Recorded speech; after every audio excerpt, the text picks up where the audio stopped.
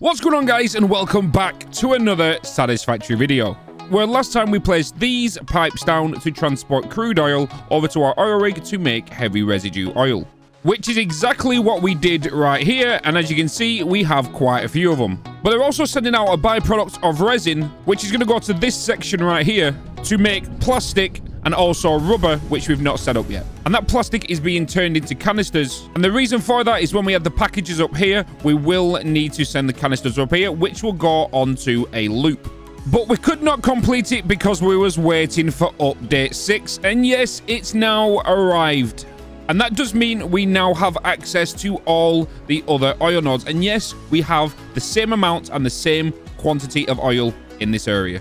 But if you remember, we had to remove all the oil drills we had and the pipes because we knew this update was coming and it was going to get lost within rocks and all that kind of stuff. So what we did is we got the pipes and pushed them right back. But the crazy thing is look how well I placed the pipes when I cut them back. We're so close to the new Spire Coast. It's like you knew that Hannah actually watched this series and was like, you know what, Bitz's pipes are there, so let's just kind of wiggle around it. But we know that's not the case, or do we?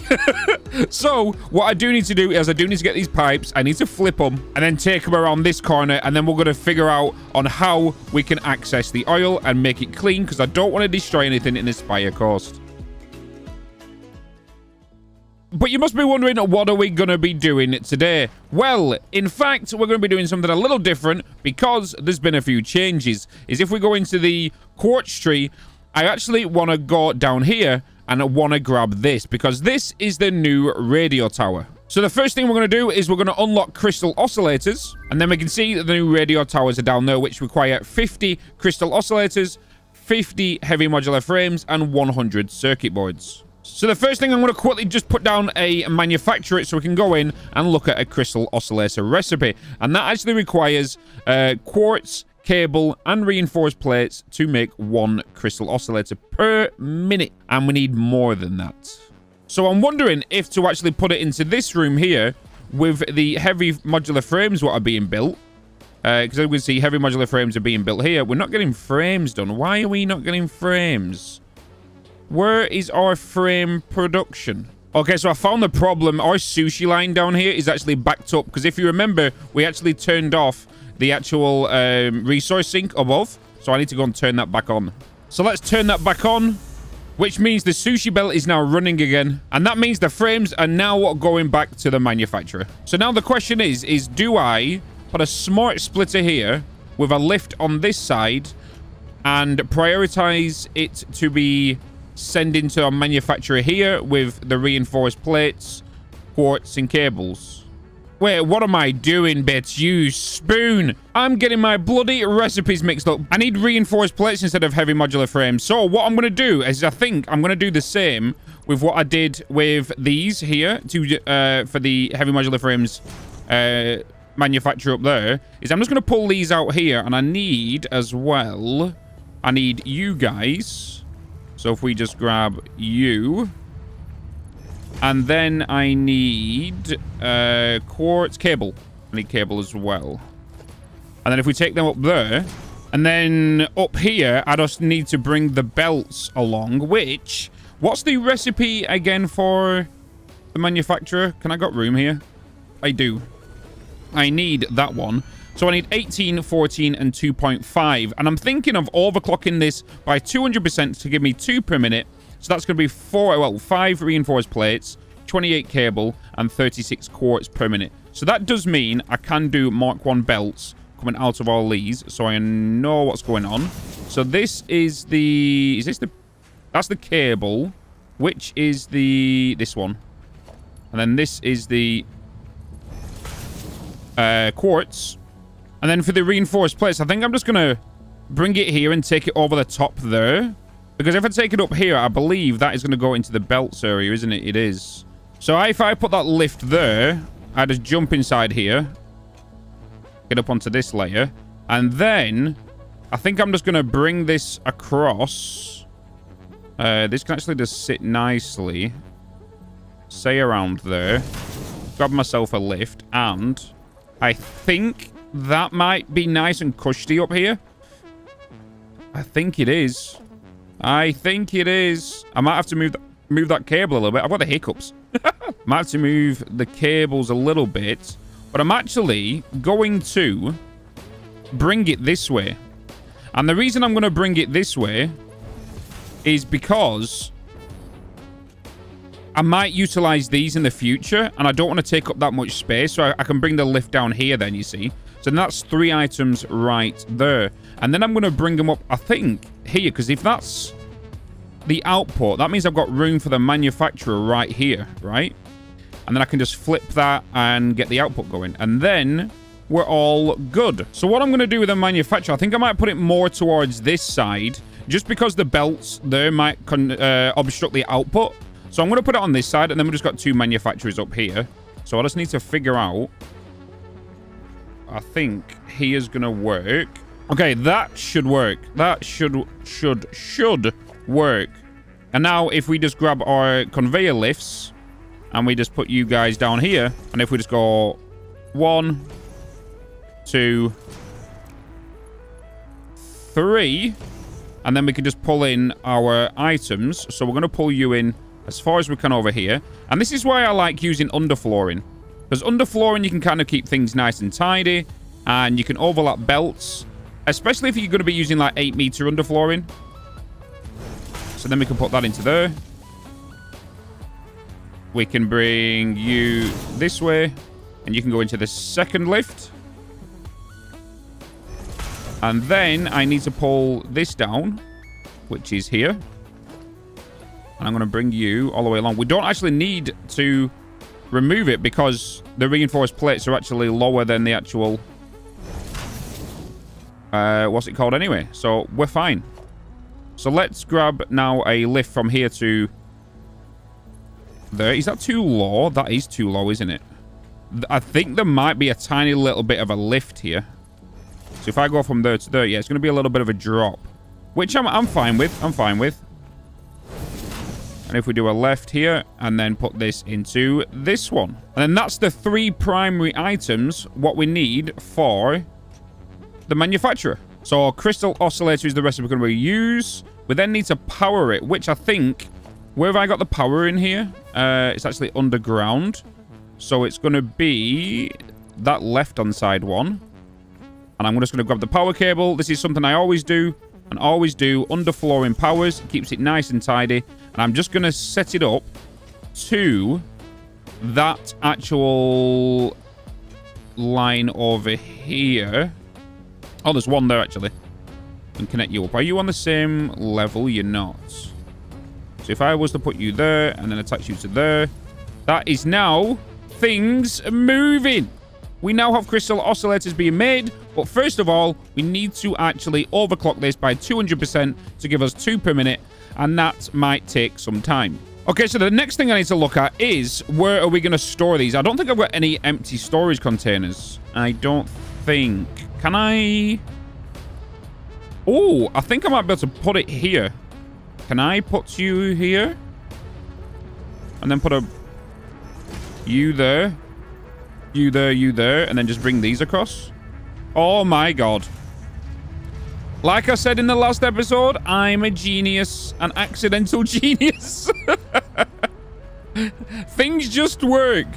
But I need to test something. So, in update 6, we can now copy it from here. So if I click Control-C, we can copy the sign from there now and actually paste like you normally would. You don't need to actually go into the sign now. But also, if you make a change to the image or anything like that and you press escape, it will automatically save now and not revert back to what you had initially. So if you set up your sign and you go, oh no, I've just set it all up, and then yeah. So that doesn't need to be done anymore. We can now just copy it from outside. So there's actually a couple of clicks less from what we need to do. So I just need to put this now to crystal oscillators, which, can I see any here? If not, I'm just going to type it in. Crystal. There we go. Boom.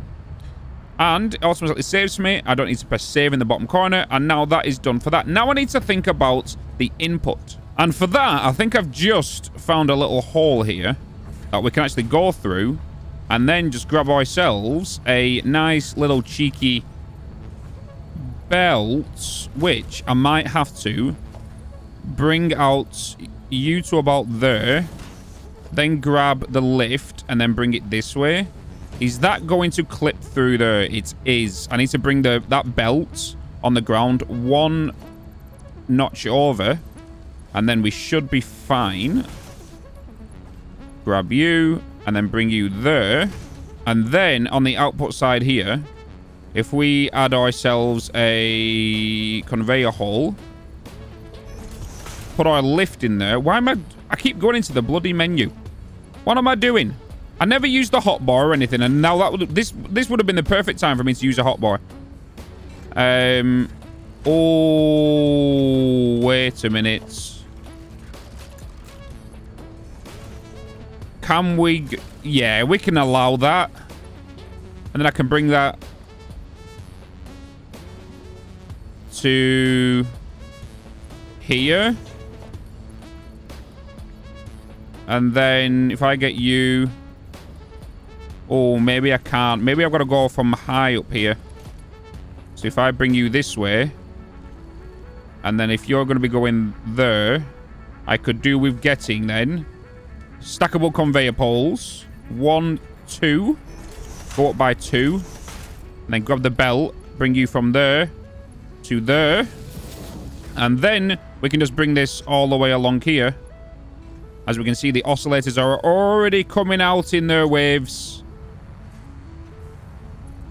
And then bring you down into the lift. Wait, is that lift the right way? It is. No, there. Okay, and now we've got storage for that. So that is done, diddly dusted. And that literally took us, what, about 10 minutes? Not even that, I think. Okay, so while that's been going, I've been working on another project, which is for another video, which you guys should know what it is, because it's going to be all to do with all the oil stuff. But we've now got some crystal oscillators in there. And what else do I need? Was it 50 heavy modular frames as well? Quartz. 50 heavy modular frames. And I need the goddamn circuit boards, which the circuit boards are actually way over there at the computer building. And let's grab some heavy modular frames as well. And then in the computer factory, I need to grab some circuit boards. Are we not making plastic over it? They're all off. We don't have plastic. No! What is going on? Wait, there's plastic on the belts. Wait. Huh? Oh, no! No, no, no, no, no, no, bitch! Oh, you absolute spoon. Why is there resin on the belts? That is the problem. We have resin in the... Why have they mixed up? Okay, so I found the problem. This refinery here, this one single refinery, all the other ones are fine, but this one is set to polymer resin. So we're getting polymer resin here and heavy oil residue. Where this one, it should technically be set to this one, which is giving me plastic and... so that's the problem. And now I've got to filter all of these lines off. And for me to do that, I think the only clear option or way to do this is going to put a smart splitter on that end and filter it all off and then redo the lines. Yeah, so it's going to be a ball ache. Right, so fixing that catastrophe, I can finally now unlock the radio towers. So I want to see the benefits that they're going to give us now. I keep saying new radio towers. Well, technically you are new. They've had a massive rework, so... If someone has pre-commented it earlier when I said, here's your comment to your comment. Okay? Deal? Done. Okay, so the radio tower now needs 30 heavy modular frames, 30 oscillators, 10 circuit boards, and 100 wire. So let me go and get some more. Hopefully I got 14 in here whilst I was doing that. Please. Oh, I got 52. Perfect. I might actually put it right there. Because, like, the only time I've ever used these before is actually just to decorate, right? They didn't really have any uses before. But if we look at the map right now, this is what my current map state is. But let's see what it looks like when I power it up. So if we go and power our radio tower now, we can actually see we can see all the ores that we've used, and that's in the vicinity as well. So we can see this coal here, I've claimed it. It is a pure. And we've got an iron here I've claimed as well. We've got all these. So obviously the ones with the ticks we've claimed. There's some limestone over here, which is a normal. There's another normal here. So, you know, we can go and claim them. Another caterium. It's pretty decent. So when we're able... What are all these crates? Hide them, please. You guys never saw that. There's so many crates. God damn it. So I think the ideal for these, if I'm not mistaken, I don't know how, if we can see the vicinity of them. Oh, we can. We highlight it. There we go. We can see the radius of that tower, which is pretty neat. So if we put like multiple of these around, we can kind of claim, like, you know, we can kind of see what we've claimed and not claimed. And then we can highlight the resources down here and it kind of pops up on the map. You know, we've got some nice claimed, unclaimed. So I can remove. So there's the unclaimed ones, which are right there. And I can highlight them there, my claimed on. This is so much better. So much better. I love this. But I suppose whilst we're in here as well, we've also got the new map markers, which this has just been fixed. So like, for example, I could say like, oh, look, a crate. I can just put that there. But then I can go onto it. I can click it.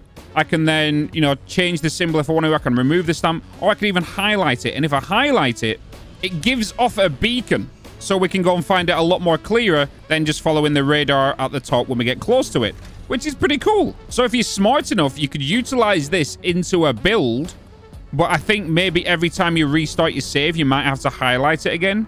Like every time, which could be a pain in the butt. And then if you click on the radar itself, we can see the weak signals found in the area. So we can see we've got 13 summer sloops, 61 power slugs. We can see everything in here. We can even see the mobs and how many hard drives that are unclaimed in this area. So if you want to go like achievement hunting now, you could put radars down all over the map and then go around each individual one and make sure there's no hard drives, none of the sloops, no slugs. And yes, it only shows slugs altogether, not just the blue ones. So that does mean the yellow and purple ones are in there as well. You can also see the flora in there as well, which you're going to find everywhere anyway, except the bacon. The bacon you're only going to find around the center north of the map, kind of. So technically, the radio towers are mid-game, but if you think about it, if you go hard drive hunting early on in your tiers and go and find quartz and unlock crystal oscillators and make them by hand, or even go and get crystal oscillators at hard drives and heavy modular frames, you can build one of these near enough within the first couple of tiers. So then that could help you with your first start of the base. And I think it'd be very, very useful. But you can kind of see why they made it. It is a bit of a tool that is very mid-game. Because early game, you've got to go and discover all of this yourself, right? If this was all, you know, you don't want a helping hand, basically. But yeah, like I said, this is going to be a shorter episode because I'm working on a bigger project for another video. So guys, if you've enjoyed this video, check out this other content right here. And remember to leave a like and subscribe if you're not already. And as always, keep smiling and I'll see you in the next video.